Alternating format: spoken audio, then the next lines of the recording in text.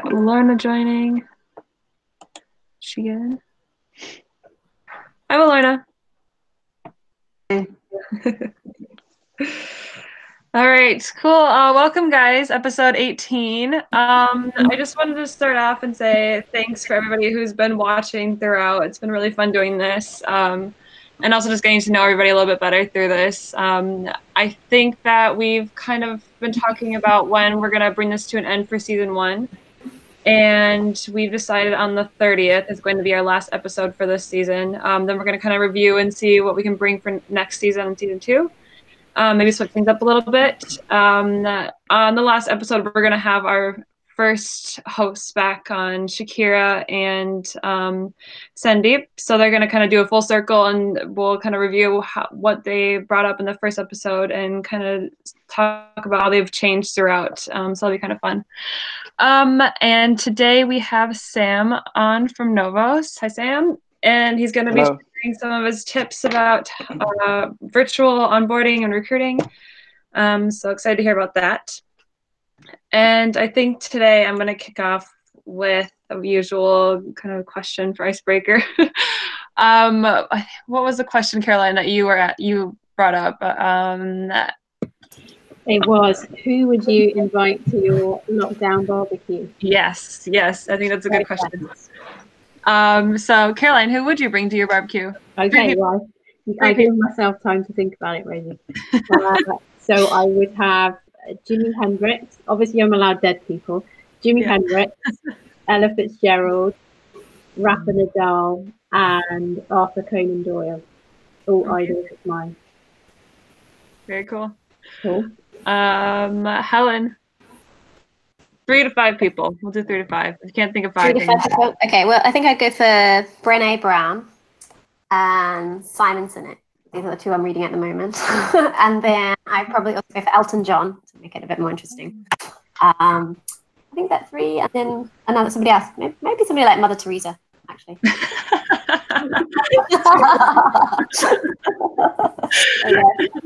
It's good to have the variety at these barbecues to keep things interesting. Jenny, who would you bring? Oh, goodness me. Wow, that's one heck of a question. Off the top of my head, I'm thinking Pablo Picasso, Coco Chanel, Viv Westwood. It's all very design creative at the moment, isn't it? And possibly architect Antonio Gaudi, to ask him what goes through his head when he designs, because I'm just really interested in creative people and their thought processes. That sounds like a very cultured barbecue. Yeah, a little bit too cultured for me, probably. I'll be a drunken mess in the corner, but hey, they'd be cool. Joe, who'd you bring? Well, I was going to say Jimi Hendrix as well, but I don't want to copy. I would have Robin Williams, Bob Marley, and don't know, maybe Adele. She'll be a character. She's actually funny. I've seen her before, but she was cracking me up the whole time. Okay, Lucy, who are you bringing? Hey everyone. So I'm thinking food-wise for a barbecue, I would have Joe Wicks over because I love his food and I just think he's hilarious. I'd love to meet, I can't pronounce his name because he's Danish, Mark Viking, who's like the head of Hygge, because I'm obsessed with Hygge and I'd love to just talk to him about that. And then it's not one person but ABBA, because they can entertain me because I'm obsessed with their music. Great, thank you.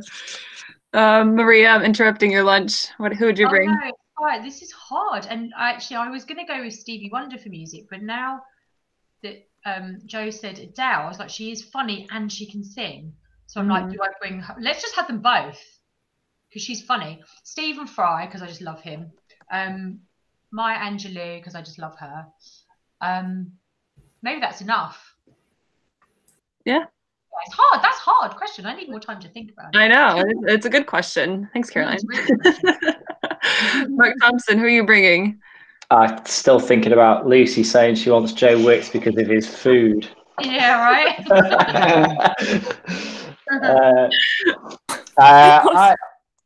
I'm going to mix it up a bit. I think I'm going to go for Trump, Johnson, and Eric Cantona.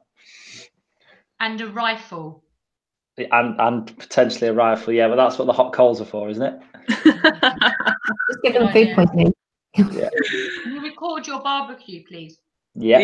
Yeah. Actually, I'd like to come to that one.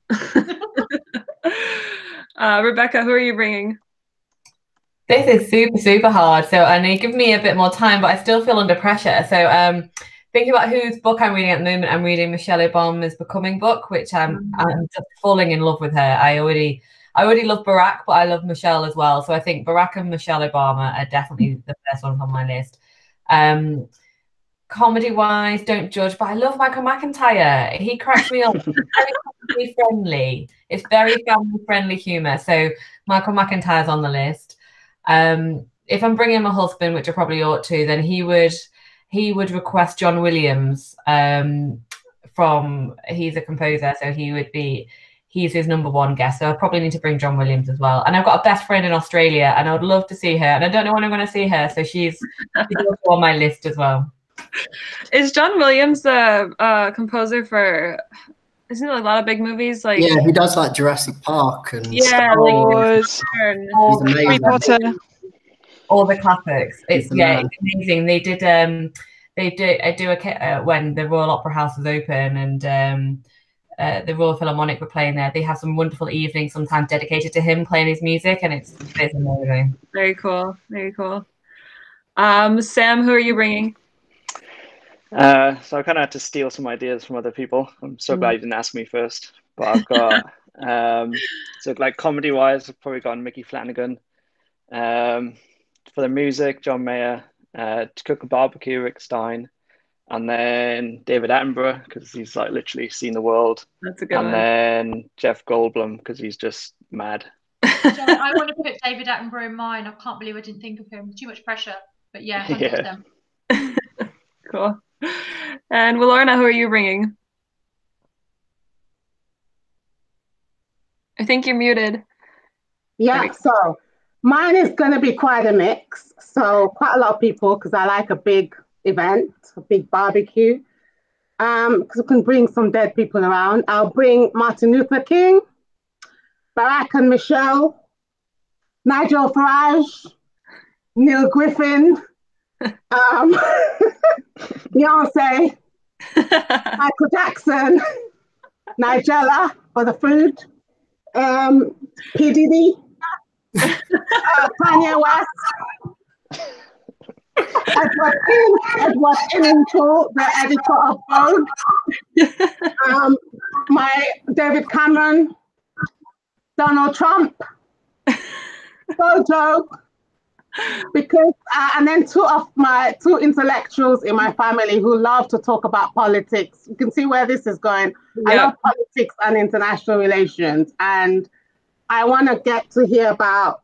I want to see Nigel Farage and Neil Griffin in the same room with Barack and Michelle, Bojo. So bring the left and the right and the far right and the far left together. Put in some nice music. And also I bring in some Catherine Jenkins for the opera and the classical type. But then we have P. Diddy, we have Beyonce. So we just all mix it all up. And I'll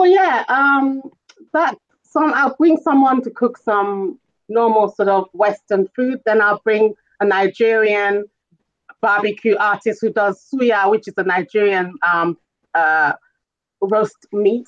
And it's very spicy. And I'd want to see how these people react to that. So yeah, it's going to mix it all up. Can I just say, can we just go around to Wilorna's? Yeah, I mean, I really have to part my list and just go around to Wilorna's. Is that okay, Wilorna? Yeah, come on down. Fantastic. Honestly, if anyone had a Burna Boy, he's a Nigerian artist, really good at Afrobeat. Yeah. So we need the Afrobeat. Oh my God, that just sounds amazing, Wilorna. Yeah, I think you've all got our votes. Wilorna, we're coming to yours. You win. Amazing. Yeah. Not everybody's barbecue sounds great. I think we'll have to book these in at some point. Cool. Rosie, actually, I was going to say it's going to sound a bit cheesy, this, but actually, I'd just be happy to show up at a barbecue with you lot. Frankly, that would be really nice. Do you know what I mean? Yeah. We'll make it happen. Absolutely. Definitely will. Okay, thanks everybody. So Sam, we're gonna kick off with questions for you. Could you, cool. to start off, give us a little bit of background about Novos, what you guys do, and then maybe a little bit about how you've adapted throughout COVID, what the initial challenges you faced were? Yeah, for sure. So we're an SEO agency. So we do like organic growth for clients. Probably beauty of what we do is probably that we just do it for ecom clients. So we're able to like differentiate versus competitors, and we kind of just like go hands-on into CMSs, so like Shopify, Magento, etc. Currently got a team of 15, and it was our first year doing it last year, like full time. So we've grown pretty quickly, and we're working with some cool clients like so we've worked with Made.com, Patch Plants, Deliveroo, Bloom and Wild, and Thread as well, to like name a few. And so since lockdown started, you've kind of started working with us, using Employee Voice 24/7, which has been great to work with you guys. And could you just share some of the changes that you've made in the last few months using that tool, Employee Voice? Yeah, for sure. Yeah, so we send it out every 3 times a week, so Monday, Wednesday, and Friday, and then it's just like a simple question like, "How are you feeling today?" And probably after like 2 weeks, we started getting feedback from the team around specifically like workload. So like workload obviously negatively impacts happiness. Kind of like the progress of how they did yesterday with their tasks was like negatively or positively impacting today's work. Weather is a massive thing. Like if it's sunny, our scores were always really high. And then exercise was having like a positive and negative impact on their happiness. So kind of like basically from there, what we did, we kind of restructured the team to try and counter the workload. So previously we probably had like 5 people overseeing 15 clients, whereas now we kind of like merged another team into that team. So now it's about 8 people managing 15 to 17 clients. So it's a lot more like less headspace, focusing on a wider range of clients. You can just focus on a smaller amount and just like deliver higher quality work. In terms of like the progress of yesterday, so it's kind of, I think a lot of how the team was working was kind of like say they got like 10 tasks to do this week. It would be like you put them in for Monday, whatever wasn't done would get moved into Tuesday, and so on and so forth. So it never ever felt like you're getting anything done, or like the to-do list was never ending. So we just kind of changed it around and just did daily stand-ups and just said like, what are the 3 things you want to achieve today? And it just made it more actionable and a lot more achievable as well. So it's like people were making progress yesterday, put them in a much better mood and like more motivated and more efficient today. So that's been like quite a big changer for us. And then, so we can't do anything about the weather, unfortunately, but in terms of like exercise, so we've already got like Vitality, and that gives you like really good perks. Like you can get an Apple Watch on like paying monthly, and then you get access to Virgin gyms, but obviously you can't do that in lockdown. So we started doing, started offering to pay for like virtual classes, not virtual classes, like outdoor classes. So it's like a site called BAU Fit, and then like they search all of the fitness classes in local areas. So we've offered to pay for like employees to do those classes each week. And we're contemplating doing a group Strava. So like getting everybody onto Strava and then setting like a goal. So like I think my girlfriend's agency's got one to run to the moon and back or something like that between the agency. So like we're contemplating doing something like that to like motivate with exercise, and because it does have a really big impact on happiness. Definitely. We've started using Strava ourselves, the happiness index. We were originally doing it to reach a goal for a charity that we were supporting, Beam. Thanks, Lucy, for setting that up. And we actually, after we reached our goal, we decided to just keep it because it's just a really fun way to motivate each other and see kind of what everybody's up to and get a better feel of connection with each other. So yeah, I recommend using Strava internally with your teams if you can. It's been fun. Yeah, I think we'd definitely give it a go. Yeah. So you've also been using customer voice. I can't remember how long you've been using it for, but could you just tell us how that's been going using that and how you've kind of how it's kind of impacted your business? Yeah, for sure. It's obviously a lot tougher than employee voice because clients might not even fill it out. So we're trying to figure out like ways to incentivize clients to do it more, or like potentially just embedding it into like the pitching process, so for them to be doing it regularly each month. But of the clients that have fed back so far, like um, we've been able to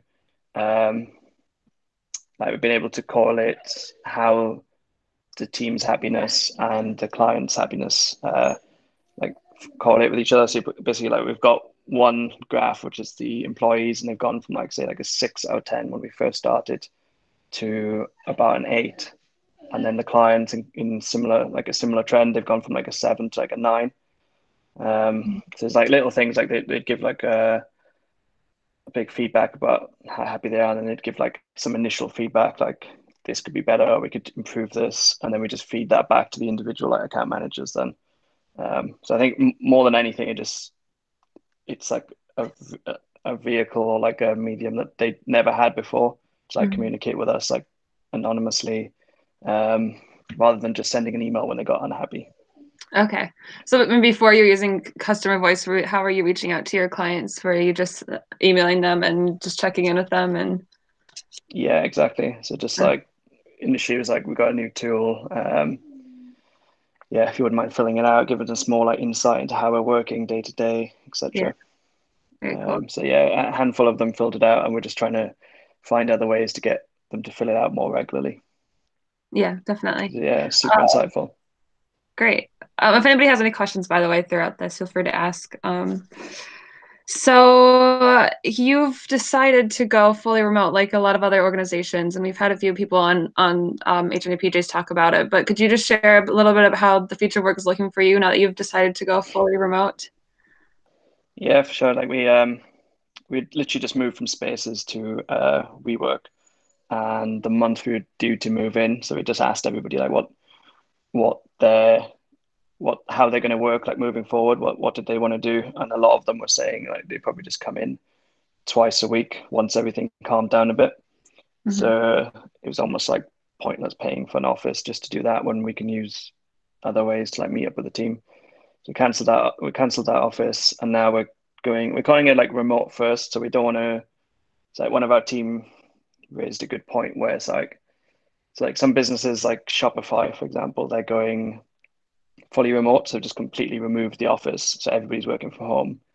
But then you've almost moved to the other extreme then, where you're constantly working from home, and then you get fed up of home, and it's more like that middle ground of flexibility that people want. So we're kind of doing this almost like a hybrid. So we're doing at least 3 or 4 times a month we'd come in for like culture events. So like culture's probably the hardest thing we found to maintain or improve while remote. Like we can do all of our work remote, but culture is just so difficult to maintain.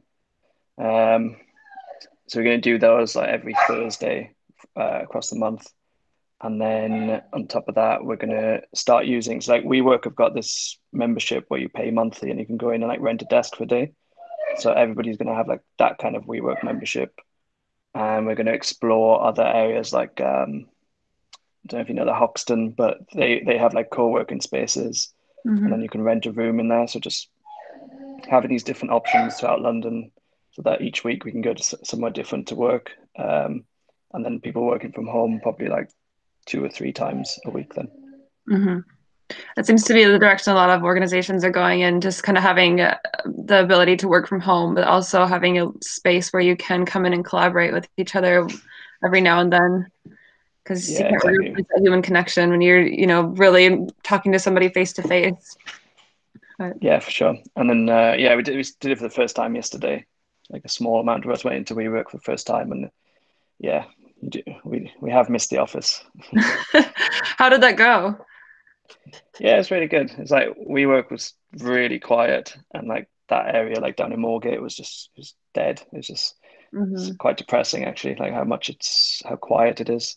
But yeah, in terms of like just day-to-day work, it's just so much more efficient. was nice not having to wear earphones all day, and you can just go into a booth and just go on a call. Yeah. I bet it's good to see teammates as well. Yeah, definitely.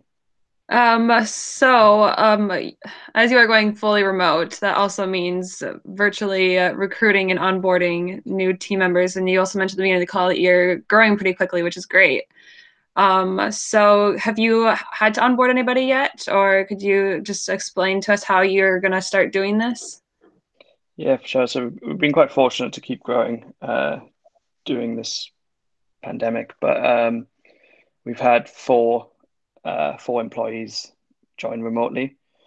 The first one was literally just as we went into lockdown. So like we hired Laura, and she was intending to be probably like come into the office at least 4 times a week, but she's now fully remote. And yeah, so it's quite a challenge. I think we say it's at least 5 times harder to onboard somebody remotely than it is face to face. Like some of the obvious challenges you have, like troubleshooting technology, that is an absolute nightmare. Whereas like if you're next to each other, like face to face, you can either just take over the laptop or just like point to a screen. But doing it remotely is just like you have to do a screen share, and it takes easily twice as long. And then yeah, Laura mentioned as well that she, being fully remote, like one of the challenges she has is like just general chit chat and just like understanding the culture a bit more outside of just work. So like you could go and get a coffee with someone, for example, and just get to know them on a more personal level. Whereas working remote, it's quite hard to do that. Like you just have to set up a dedicated Zoom call, one-on-one. So it's a lot harder to get to know people on like a more personal level. And then from our perspective, another big challenge was that you can't really pick up on body language or anything. So like if you're in an office, you can see if someone's struggling or being frustrated by a certain client or a task, whereas you can't pick up on any of that when you're remote. And the only time you ever get it is if they reach out directly and let you know. So like a few tips that we found, basically like we almost use Laura as like a dummy test for the rest of them, and she's been very helpful, like passing back feedback to us as well. But we always start with like a pre-call. So like if they're meant to join on Monday, the week before we do like an hour-long call where we would, from our perspective, we would like go through the agency values, give an overview of our tools, our clients, and the team, so they've got all that background knowledge before they start on the Monday. So like from my own perspective, that helps me because then I can keep going on with my day without having to spend that hour or two with them on the start date. And then from their point of view, like they can get all of that background before they start, so they can hit the ground running. We also did daily stand-ups. So like every single day, we'd have 15, 20-minute catch-up in the mornings. So like Laura mentioned, that was particularly helpful for her. She like knew exactly what she was doing. She could ask any question she wanted at that time and just removed any additional like uncertainty. Video is like an obvious one as well. So like it's so easy to just jump on a call and not put your video on, but it's just so much more personable. Like put a face to a name and just it's just so much better than just doing like a standard phone call. Have you had anybody experience some kind of like, I don't know, I know for a few of us in the Happiness Index, we've experienced a little bit of Zoom fatigue, and I know others have as well, but have you gone through that a little bit? Yeah, for sure. I have personally. It's just like, just screens in general. Like I just can't spend the day looking at screens, and then you watch TV in the evening and it's my eyes are in agony. So I started doing puzzles again for the first time. So like jigsaw puzzles. And that's been a bit of a game changer. Last Sunday, I stayed up for like the latest I've ever stayed up on a Sunday before, just doing a puzzle. They are addicting.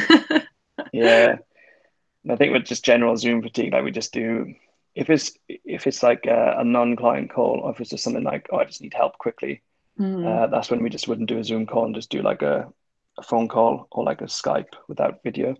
Yeah, but it's more like official meetings or like team catch-ups or client calls. A little one that is quite important is like using emojis more. So like we use Slack a lot, and there's like such a massive difference of just saying like just yes in Slack and not having any context to what that other person is saying. Like it can come across quite blunt and like you've done something wrong almost, but then if you just put a smiley after it, it makes such a big difference to perceiving how you're saying that and like your tone. Because like myself, my business partner, we've had so many unnecessary arguments over Slack, sorry, just because we didn't get the tone or the understanding of each other. Yeah, or and we it's just think the other person's in a bad mood. Yeah, because I mean, like you said earlier, we don't have that like body language. You can't read that when you're having a conversation. And we're doing everything virtually, so even just adding a little emoji smile at the end of a sentence or something it does make a difference. And memes too. Yeah, for sure. Yeah, for sure. Make a big difference. And yeah, at the start we did like so many quizzes and like virtual quizzes with everybody. We did things like guess whose flat this is. So like we'd send 3 pictures of someone's flat across the team and they all had to vote, and then like the winner got a prize. That helps to like get to know the team a lot better and like a lot more personable. We did one like guess whose fridge this was, and then baby photos as well, which is very interesting. And then yeah, probably the last tip that this one we didn't actually do this one with Laura, but like feedback that she gave to us that we're going to try for like future hires was assigning like an onboarding buddy. So when she joined, she was mainly talking to myself or her manager, whereas just assigning somebody potentially like a different team that can onboard them and just give them a different perspective of the agency or somebody else to talk to, rather than just purely talking about your work with your manager. As an example. So we're going to try that with the next hire we're going to make. That's a really good idea. And then I've got a blog with a few more tips as well. I think I got 10 in total. Yeah, actually, I'll share that with everybody after. Actually, I can share it in the chat now, but I will also share it in the follow-up afterwards. Did Laura have any other kind of suggestions for you guys about like how onboarding virtually? I know it's not easy, and we're all learning, I guess, as we go. But... Yeah, for sure.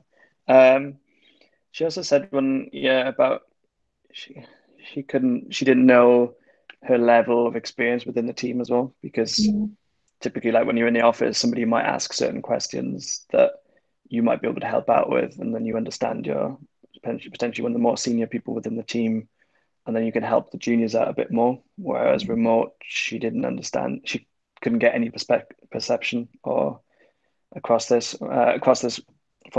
team. So we're potentially trying to do something where not so much an org chart, but maybe more like employee profiles or something within. We use Notion as like almost like an intranet, so that they can just get an understanding of the person a little bit more, and just understand their experience. Yeah, but that's something we're having a little think about before we implement and trying to solve. Definitely. Also, another thing that's kind of difficult to gauge as well is when you're communicating with people. I mean, there's so many different ways of getting in touch with somebody. You can email them or send them a WhatsApp or send a Discord or a Slack chat thing. So it's finding out the best way to communicate with people as well, you know? So that can be kind of difficult. Yeah. So my next question for you is, with remote onboarding, we had kind of a conversation about this last week with a talent recruiter from Asda, and just interesting to hear about like recruiting from different areas other than just the UK. Have you guys thought about that for Novos, and like trying to find talent from different places and bring even more neurodiversity into your workplace? So we were very London-based before, so I think we've definitely started branching out outside of London and like getting more remote workers. Like I think one of our hires was down in Brighton, and another one's in Cornwall, and another one's like more Oxford area. So we definitely it's allowed us to branch out more in the UK. And I think 3 of our teammates now as well, one's in Denmark, one's in Switzerland, and one's gone to Spain to like visit family or just get a break, and they're carrying on working. So it doesn't affect us in any way, and we're definitely open to it. I think the hardest thing for us is like actually talent acquisition and just knowing and finding those good talent, the talented people within the different markets. Like it took us a while to even crack it in London. Just filtering out people that are irrelevant or just don't have the experience. But we got a pretty good recruiter for that now. It's just that's probably one of the biggest challenges we'd have to overcome. But in terms of like, if we do find the right candidate, I don't think it would make any difference to us. Like if somebody's in Spain versus Cornwall, it wouldn't really make a massive difference to us. Yeah, definitely. I think a lot of people too are worried about like the time zone differences and stuff and working and coordinating that. But before lockdown, I think that was more of an issue. But now I think people are finding that it's a lot easier than they thought to be able to, if you want to go home and work from a different time zone, or different, a few hours behind, it's actually working out okay. Yeah, for sure. I've worked with people in different time zones before, and it's just like, like transparency and just being honest and just like managing time. That's always about, like, we got a few clients in the US and their time zones are very different to ours. So we wouldn't really have an issue with it, I don't think. Yeah, definitely. Well, I guess that was all the questions I had for you today, but if anybody else would like to ask any questions for Sam, I just shared the article in the group chat as well, but he's got some really great points and tips about just virtual onboarding and recruiting. So I got one, Sam. It's Mark. Hey, Mark. Do you think you learn more from asking your customers more stuff or asking your employees? Employees, definitely. It was very insightful, and to be able to, like, I think the best thing about the happiness index was like the trackability of it, because like we would definitely be able to ask them how they're feeling in a snapshot moment, but now to look back and see, actually we were on like a 6 out of 10 a few weeks ago, and now we're on like an 8, and it's very rewarding to see that growth. That's amazing.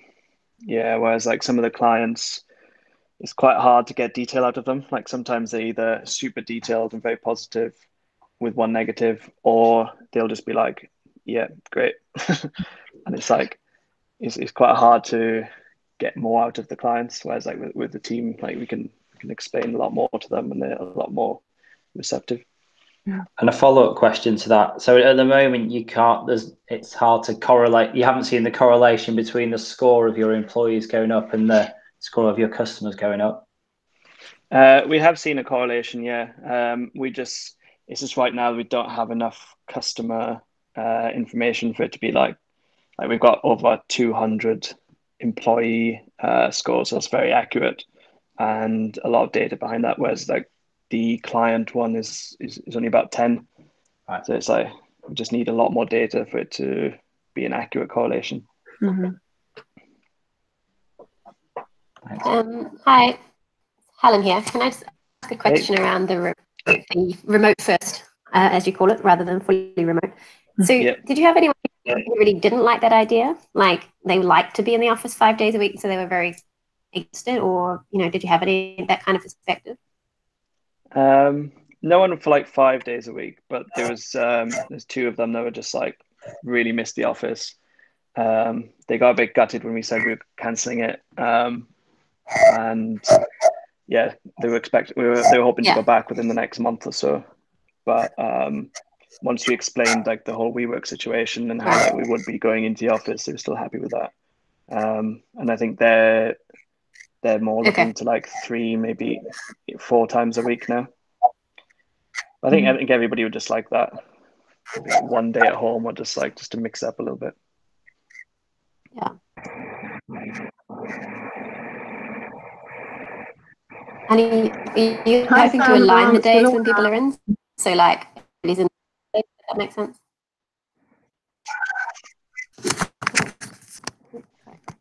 Thanks for the tips on onboarding. We've had about 5 people start since lockdown, and they've not seen any one of us before. So it is a bit strange, and I'll definitely take some of those tips that you've shared there. And on the subject of going back to the office, we are trying to be mindful that not everyone has enjoyed working from home, and there are people who've really missed that sort of social contact, and also perhaps their home environment is not really ideal for working from home. Apart from the physical aspect of it, some people have difficult sort of living conditions. You don't know what's going on in their relationships and that kind of thing. So it's a real balancing act trying to, because we're looking at planning to go back to the office, and yeah, it's just worth not remembering that, because when we all started, like people in senior management were like, oh yeah, it's great, our CEO was working from somewhere outside London in a mansion where she has all this space, but we have, you know, demographic that lives in central London, zone 2, that in flats, you know, so yeah, it's worth definitely remembering that, really. Yeah, I think we've seen that as well with like probably like the more junior employees too, like potentially they are in their first rental, and they are getting fed up with it quite quickly, and sometimes it is quite hard to get them to like speak up because they are a little bit more junior. But again, like we just use the happiness index just did as like an anonymous voting and like feedback. But yeah, definitely we've definitely seen that with some of our team.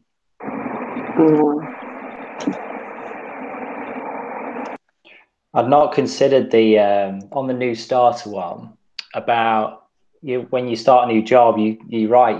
You automatically find your level of where you fit in that organisation, don't you?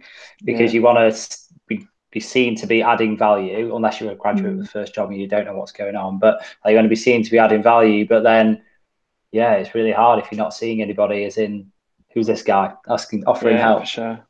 Yeah. And have you said you were creating a profile? Have you actually done the profile bit yet? No, not yet. That's an initial thought that we think could help to solve the problem. But yeah, I think that's probably next steps, and then potentially asking some of the new recruits that we're having, see if they've got any more ideas as well. What do you think you'll put in the profile? I think it's probably just a little bit like an initial like serious professional section, like number of experiences, specialities, what they enjoy, dislike, etc. And then just a little bit more like quirky, fun, just asking some questions, just to get to know the person a little bit more. Nice.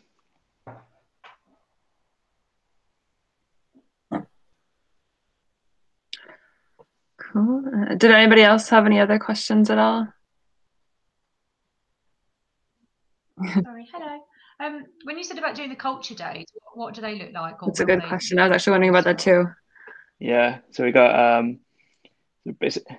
That's a good time to get to know people better, right? Yeah, exactly. So we we got like a leadership team, and then we assign them a budget every month, and they break that up into like team training, and then whatever's left over they give it to the culture club, and then that's to 3 people within the company, and then they basically ask everyone in the company what they want to do in terms of like events and culture, etc., and then create like a table, and then based on the budget they would start implementing those ideas.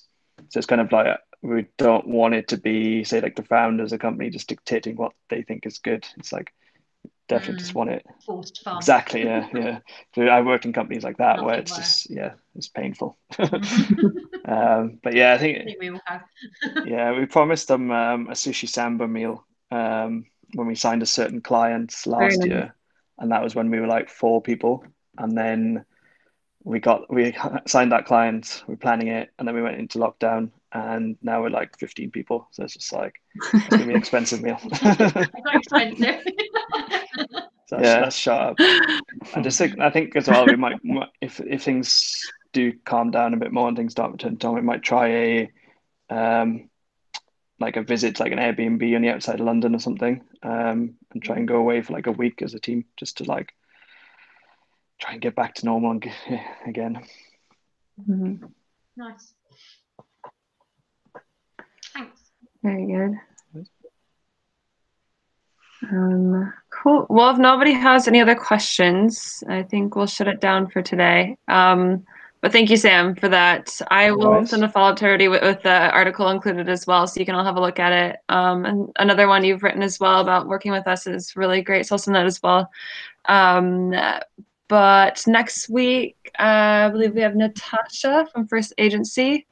And then after that will be our last episode. So hopefully we can see you all again for the next few episodes, and then we'll review again. Sharing your ideas too, if you want to hear something or, you know, some kind of topic with us that you want us to talk about, then we're happy to hear your feedback. Yeah, thanks everybody. Thanks, Rosie. Thanks. Have a good weekend. Thanks, Thanks all. See you again. Cheers. Bye, Bye. everyone. Bye. Bye. Bye.